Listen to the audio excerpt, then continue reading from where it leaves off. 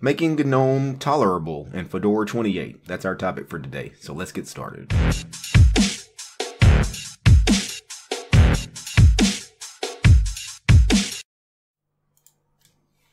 So today I wanted to take a look at the recently released beta of Fedora 28 again. I made a quick video about Fedora 28's beta just a couple of days ago. And I'm not a real fan of the GNOME desktop environment. In particular, I'm not a fan of the vanilla GNOME that Fedora tends to ship with. So what I thought about doing today was I'm going to take Fedora 28 and I'm going to try to make the GNOME desktop environment great again. I'm going to install some extensions, play around with the GNOME tweak tool, and see if I can turn this into a proper desktop environment. Okay, so this is the Fedora 28 beta. Again, I haven't done any tweaking of the system. The other day when I reviewed it, I reviewed Fedora 28 beta as it comes standard. I haven't done any tweaking of the system at all. So what I'm going to do today is I'm going to install some extensions. The first thing I want to do, though, before I get started is the GNOME tweak tool. It's not installed by default. I would like to install it, though, so it opens the GNOME Software Center when I do a search for the GNOME tweak tool. So I'm just going to click install. And this should take care of that. Okay. Let's launch it. Make sure it's functioning correctly. Yep. Okay, so we have the GNOME tweak tool. Alright. And just so I don't have to keep coming back to this later, I'm going to right click on that icon, choose add to favorites. So now I have the GNOME tweak tool right here in the dash. Okay, so the first thing we need to do is go out and find some extensions. So I'm going to open up Firefox. And I'm going to go to the GNOME extension website. I'm not exactly sure of the web address. Just going to search for it. Okay, so it's extensions.gnome.org. Let me click on that. And I'm going to search for some extensions. First extension I want to search for is the GNOME menu, the GNOME menu. And here it is. Now, the version of GNOME Shell that is running in Fedora 28 beta is GNOME 3.28. There is not a 3.28 version of GNOME menu, but 3.26 should work. So I'm just going to go ahead and download that. I'm going to choose Save File. It's going to save this to my Downloads folder. I'll come back to that later.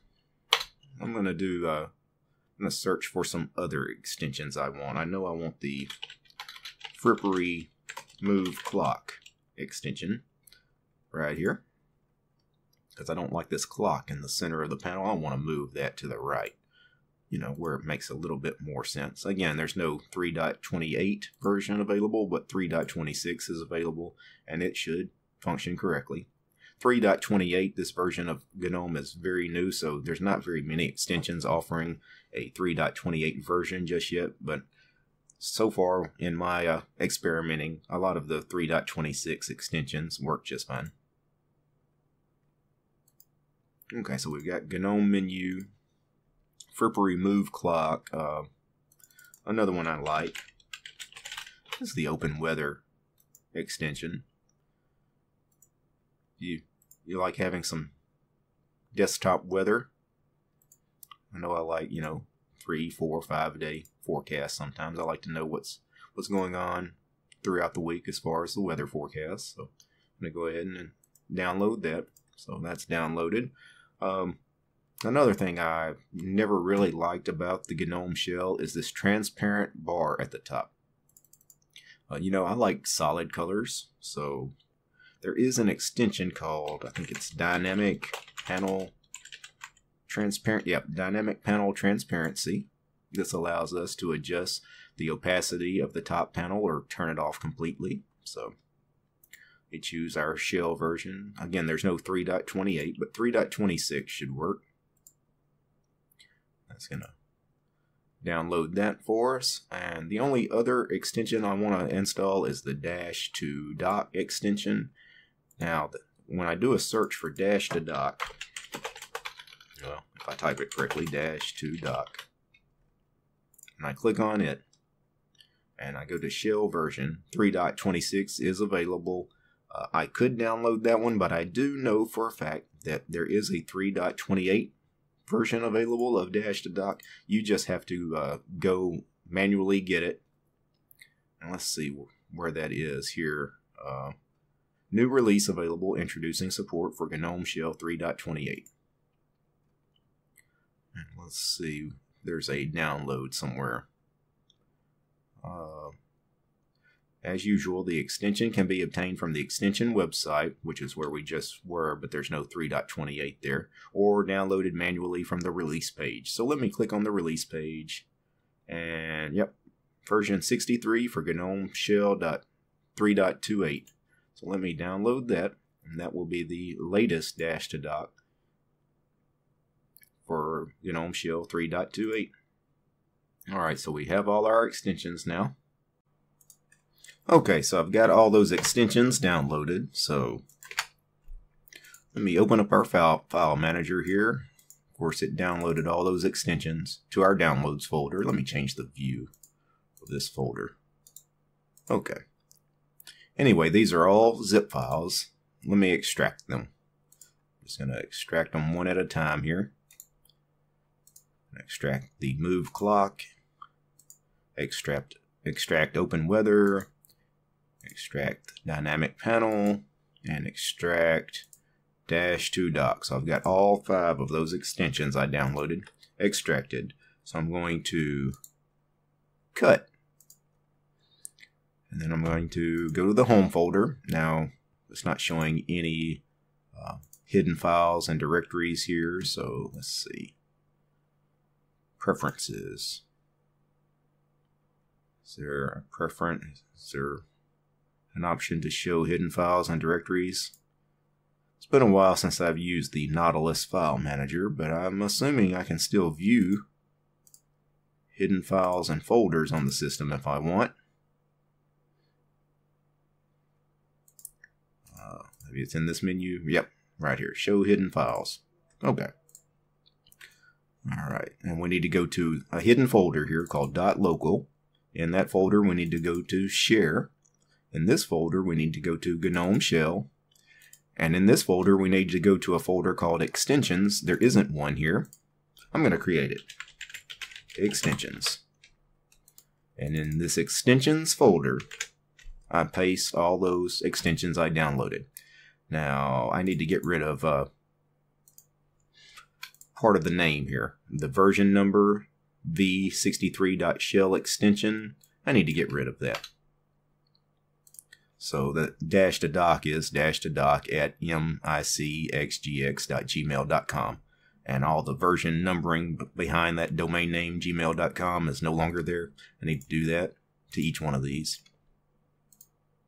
So this one just needs to end in github.io. It doesn't need the version and the shell extension behind it, so get rid of v3.shell extension here. And this one, I need to go to properties. I can click on it, get rid of v15.shell extension. And the same with this one. Get rid of all of that. Alright. That is it. Now, we need to restart the GNOME shell in order to install these extensions. So we need to Alt F2, enter a command. You need to hit the letter R on your keyboard. R. Hit enter. And you see restarting. It's restarting the GNOME shell. And that should have done it for us. Now we need to open the tweak tool. And now under extensions, we should have all those extensions that we were wanting to install. For example, -to-dock. Let me go ahead and enable that. That's so much better, having that dock permanently fixed. I don't like how big it is, so I'm going to click the little cog next to it, the settings for it, and I'm going to adjust the icon size down quite a bit, about to 32 pixels. That's not bad.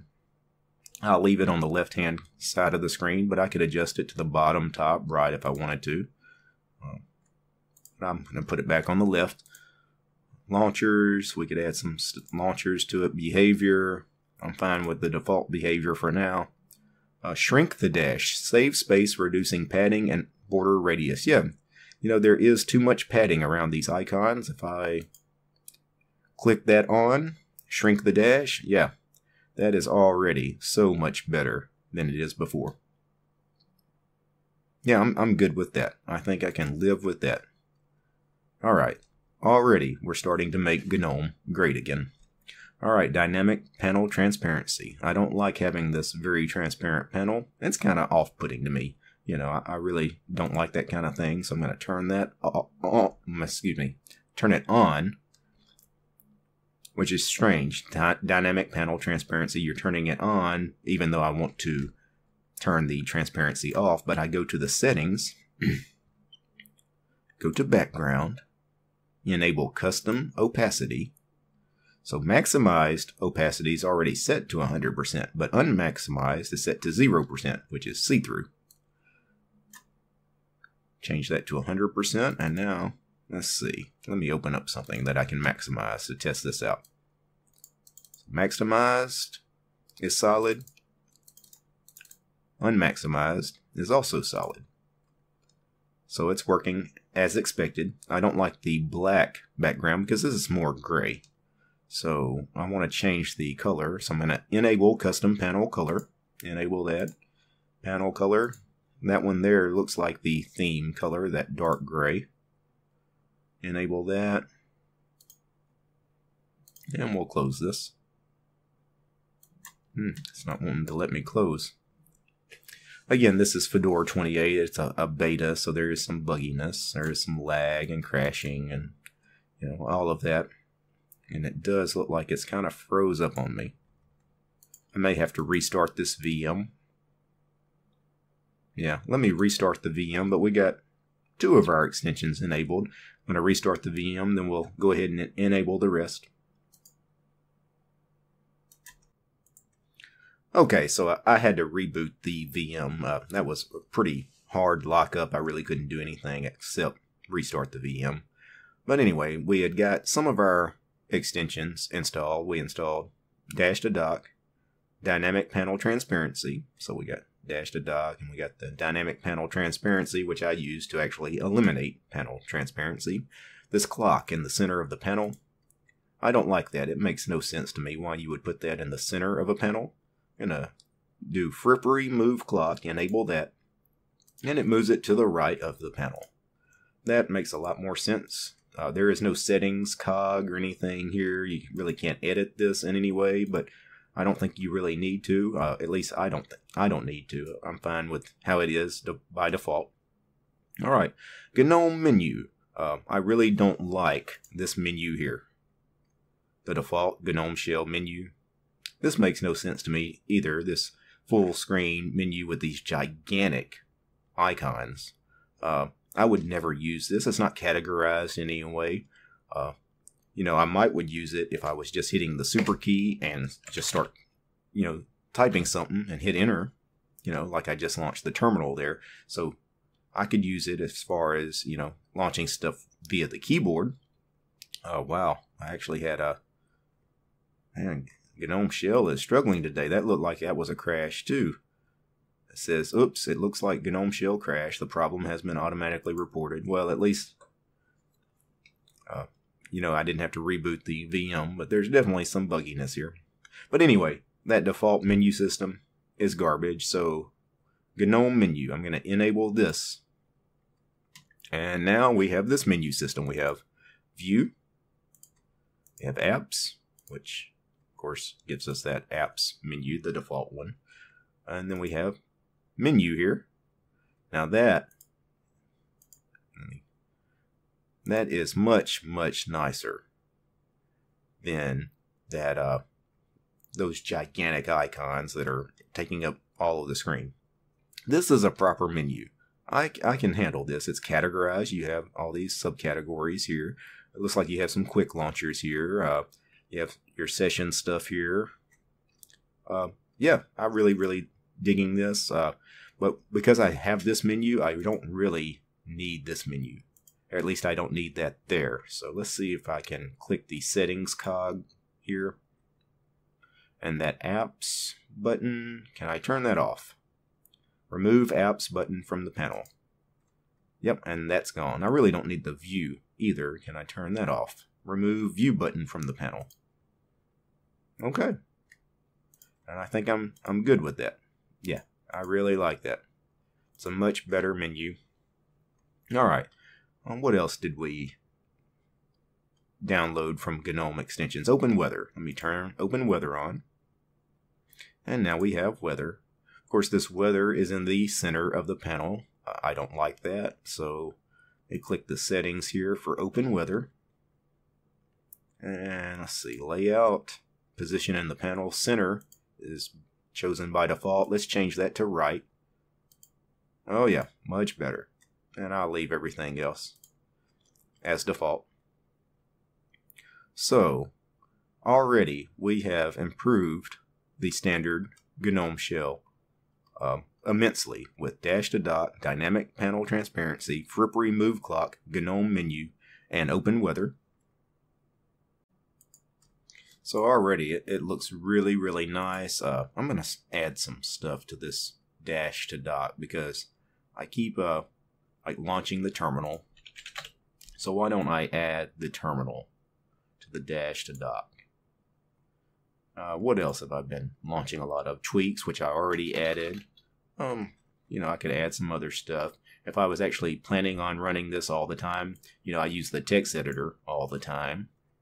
LibreOffice. I do use Writer and Impress quite a bit. So I could add those. Again, if this was, I was planning on running this as my daily driver, which I might actually install Fedora on physical hardware, maybe even on my main machine at some point. I'm not totally against the idea. I think Fedora is a very interesting distro. And it's one I've never lived in. I've installed it a few times, but I've never put it on like a main production machine and actually lived in it. Now that we got the GNOME extensions set up, themes. Let me open the GNOME tweak tool again. I'm pretty sure we don't really have any theme options. Yeah, we have the Adwaita theme, the default GNOME theme. And then, of course, high contrast for those that need high contrast for visually impaired people. Or let's get some themes. Let me open up a terminal. And sudo dnf install. You know what? I really like the Adapta theme. Wonder, is it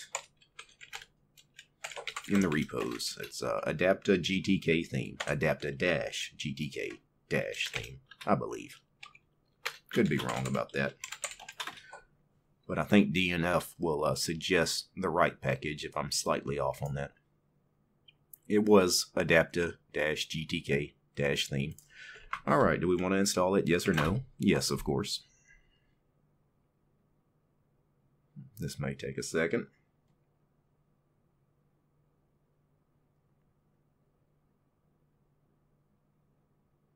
And we wait. After this is done, we'll reopen the GNOME tweak tool. And now, under Appearance, for Themes, instead of Adwaita, now we have Adapta, Adapta ETA, Adapta Nocto, etc. So if I wanted to, how about the Adapta Nocto? That's the dark Adapta theme. Let's open up the File Manager. Now that's really nice. You know, I kind of like that. I don't like the Adwaita icon set. That is a really ugly icon set. How about sudo dnf install what's the Breeze icon set? Is it a Breeze icon theme? Breeze icon theme, yep.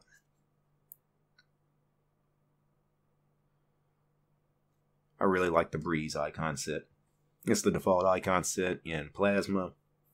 I'm not big on Plasma, but I really do like the Breeze icon set. When it comes to a default icon set, the KDE guys get it right. The GNOME guys complete fail. We need to restart the tweak tool. Icons. How about Breeze Dark for the icons? Yeah, and I'm already liking where we're going with this. I don't like the wallpaper though. You guys know I love wallpapers. I'm kind of big on wallpapers. Because really, I mean, if you want to improve the look of your desktop, I mean, most of your desktop is the wallpaper. So the wallpaper is probably the biggest improvement you can make. So DNF, sudo DNF, install F28-backgrounds-GNOME. So Fedora 28 backgrounds GNOME. And those are already installed. Well, how about Fedora 27-backgrounds GNOME? And that'll, you know what? That particular package, the reason it was already installed, the standard F28 backgrounds GNOME is basically just the two wallpapers that come with Fedora 28. This one here and then one other that's kind of ugly. We want the extra wallpaper pack. So F28 backgrounds extras -GNOME. This is the wallpaper pack we want. This will give us quite a bit of extra wallpapers here to choose from. The default, this dark blue one, is not bad. But we need options, right? Especially if we're going to start playing around with the theming. For example, this dark wallpaper would be great if I was using a light GTK theme. But you know what? I was going to go with the dark Adapta theme. And the, or if I was going to do add weight, I'd probably do add weight to dark. You don't want a dark wallpaper and a dark theme. You want dark wallpaper and a light theme. Or light wallpaper and a dark theme. So it's good to have some options on wallpaper. This is going to take a second to download though. Okay, so we've finished installing that wallpaper pack. I'm going to go back to the tweak tool. Alright, and appearance. Let's see, background, image. Click that, and in user share backgrounds F28 extras. That was the name of the wallpaper pack, right? Extras. And now we have some extra wallpapers in here. And there are some really, really nice wallpapers in here. Really beautiful wallpapers. I'm just going to click a few of them so you guys can see. A lot of good nature photographs. That's really cool there. Oh, let's go to Zen. The last one in the pack. Oh yeah. Yeah, that's really, really classy. Kind of minimal, it's not splashy, it's not a ton of colors. It's my kind of wallpaper. Goes great with a dark theme too because it's a lighter color. Really contrasts our dark theme. So I'm cool with that. Let me open up the file manager. Yeah, everything about that looks pretty nice. You know what? Even though I really love the Breeze icon set, the blue, as much as I hate the Adwaita icon set, I think that brown Adwaita icon set might actually be a better way to go with this. Yeah, I like that. This is so much better than what we were presented with as a default theme and a default GNOME shell here in Fedora 28. So I could live in that. I could get some work done in this. One thing we want to do before we leave, I mentioned we were going to play around and make GNOME more tolerable in Fedora 28. There is one other thing I want to do that is not GNOME related, but it will make Fedora more tolerable, is we need to enable the RPM Fusion repo. So I'm just going to search enable RPM Fusion. And rpmfusion.org, their configuration here, basically tells you how to enable it. Fedora 22 and later. Of course, we're on Fedora 28, so this works for us. This line here, let's copy that. Let's open a terminal. Let's paste that in the terminal. Let's hit enter. Have to give it our sudo password. And now we are enabling some non-free repos. RPM Fusion gives us access to non-free repos that contain non-free software. You know, those programs that are not free and open source programs. For example, one of the programs I install on every machine is Discord. Discord, unfortunately, is not open source. So sudo dnf install Discord should work if it's in the repos, if it's in the RPM Fusion repos. I'm syncing the repos right now. Yep, and Discord is there. Do I want to install? I'm actually not going to use Discord in this VM, so I'm going to decline that. That was just a example. So that's it. That's making GNOME tolerable in Fedora 28. Now, would I ever live in GNOME? Probably not. GNOME is not my kind of desktop environment. I don't like the workflow. I may, though, give it a go. Just for purposes of this channel, I mentioned that I probably will install Fedora 28 on one of my machines. I want to install it on physical hardware when it comes out. First week of May is when Fedora 28 is due out. And if I install Fedora 28, I'm going to install the GNOME edition because that's their flagship edition, the GNOME Fedora 28 edition. So I may put this on physical hardware, and if I do, I may live in it, you know, a couple of weeks, maybe a month. Probably won't go that far with it because I don't expect to, you know, enjoy using GNOME. Plus, it's kind of resource heavy. Takes a lot of CPU and a lot of memory. That's not me. You guys know I'm not a big fan of bloat. I prefer minimal. I prefer lightweight. As always, to end this video, the one thing I would like to do very quickly, I would like to give a special thanks to all my patrons. All you guys that are my Patreon supporters: Ron, Brian, Carl, Greg, Carlos, Rob, Mark, Christian, Benjamin, Stephen, Marcus, Kevin, Bob, and Dark One. You guys rock. You guys help make this show possible. Peace, guys.